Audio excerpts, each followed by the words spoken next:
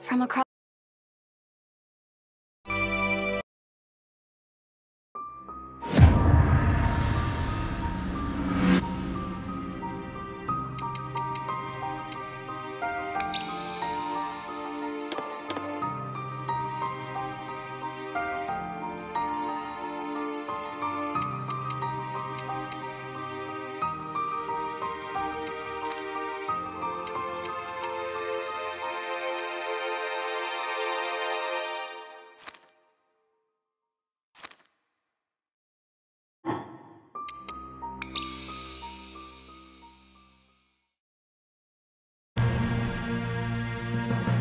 Yokosuka, 1986.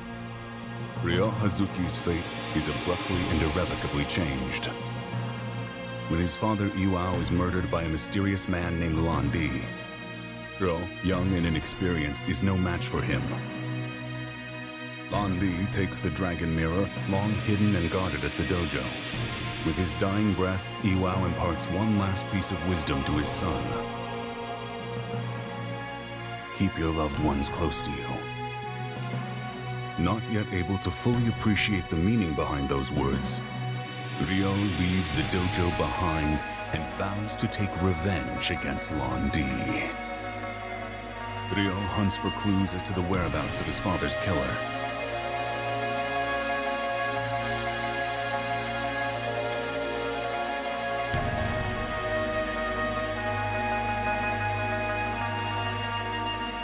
A letter arriving all too late warns of encroaching danger.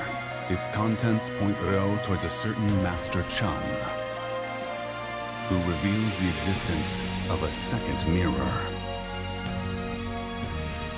Unraveling the mysteries buried beneath the family dojo leads Ryo to this fabled Phoenix mirror. However, this attracts a new threat. A crooked man named Chai stalks Ryo in hopes of getting his hands on the mirror. Thanks to the Chen family, Ryo manages to protect the mirror from Chai. He next decides to depart for Hong Kong in pursuit of Landi. More trouble, however, is already waiting for him before he leaves. From goons at the docks to a tough gang of bikers known as the Mad Angels. The evil that confronts him even moves to sink its teeth into his dear friend Nozomi Harasaki.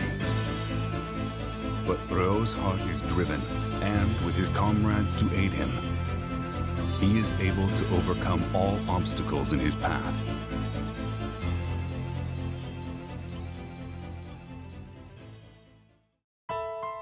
The waves lapping against his home shore tell Ryo he must now leave Japan to continue his quest.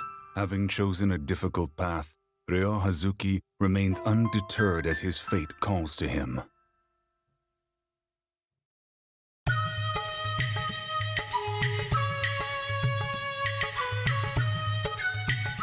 He arrives in Hong Kong. But in this unfamiliar land, who can he possibly trust?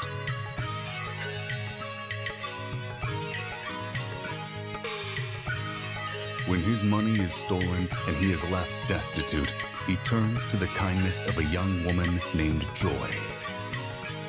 He finds himself wandering the streets of Wanchai to arrive at Monmo Temple. There he meets Shi Ying Hong, who claims to know something as to Landi's whereabouts.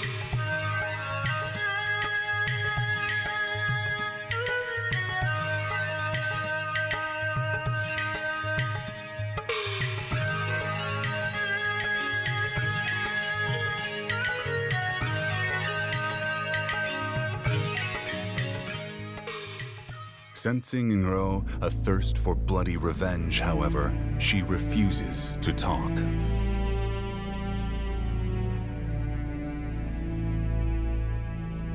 Instead, she attempts to dampen the flames of his rage through instruction, but her efforts prove in vain when Ryo meets with a man named Ren Wu Ying. Learning of the Phoenix Mirror, Ren's mind turns toward the riches that could be theirs. Ren reveals that Zhu Rengda has sequestered himself within the Kowloon walled city.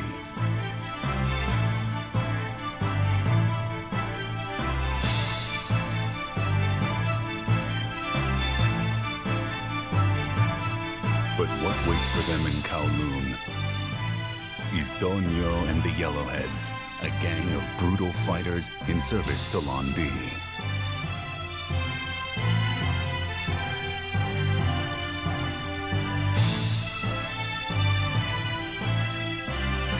Ryo overpowers Donyo, but Londi just manages to escape.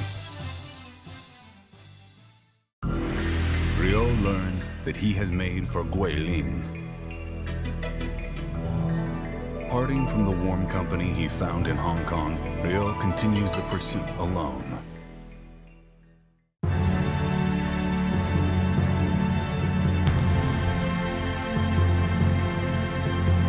the backcountry of Guilin, Ryo encounters a young lady named Shenmue.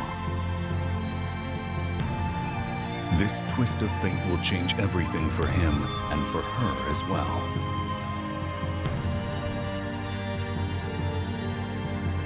What ancient mystery is locked away by the dragon and phoenix mirrors?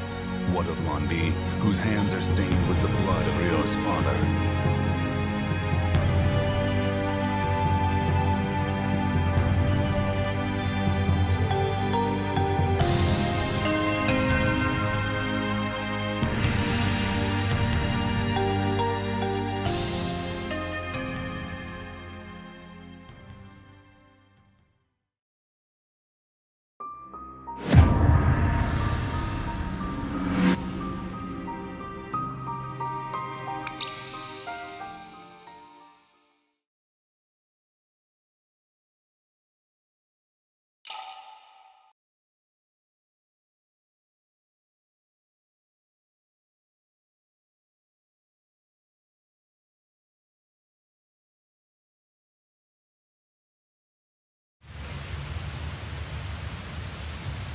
Dear Shenhua, my work is done.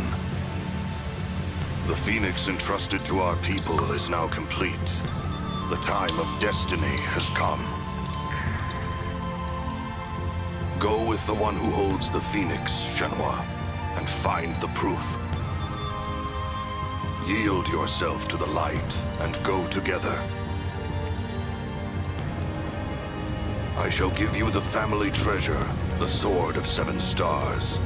Think of the sword as a part of me, and keep it with you. I shall always watch over you.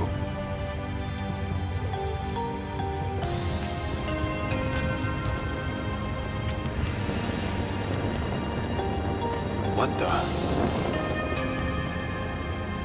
Ryo. Right.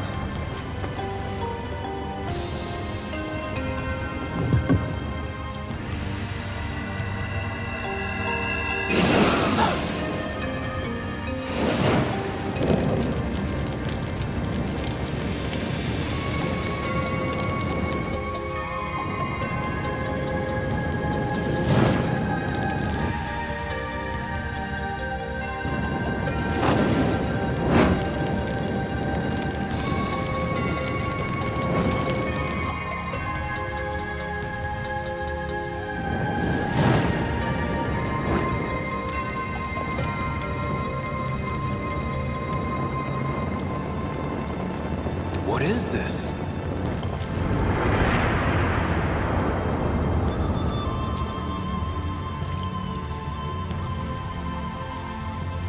A dragon and a phoenix.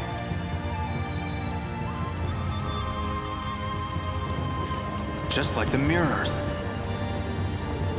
So this is what he was working on. From a distant land in the east, from across the sea, he shall appear. He does not know of the strength hidden within him. The strength that would destroy him. The strength that would fulfill his wishes. When he is ready, he shall seek me out. And we shall brave together the rocky path. I shall wait. This encounter has been my destiny since ancient times. A dragon shall emerge from the earth, and dark clouds shall obscure the heavens. A phoenix shall descend from above, Its wings will create a purple wind. In the midst of the pitch-black night, a morning star shall glisten, alone. What is that poem? It has been told in the village since long ago. The one who holds the phoenix.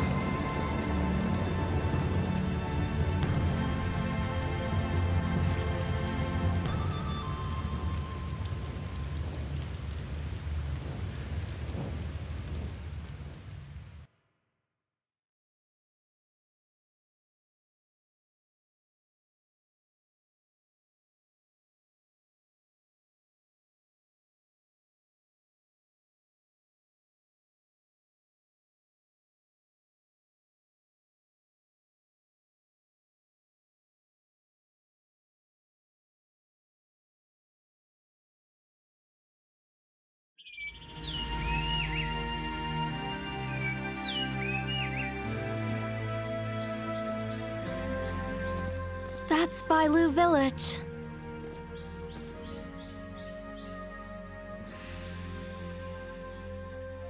We might find some clues about my father there. Let's go. Sure.